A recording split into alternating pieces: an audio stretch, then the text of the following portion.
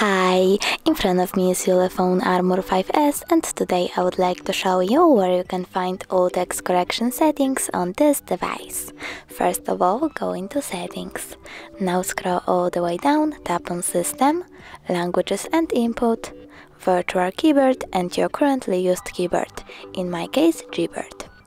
Over here, go into text correction.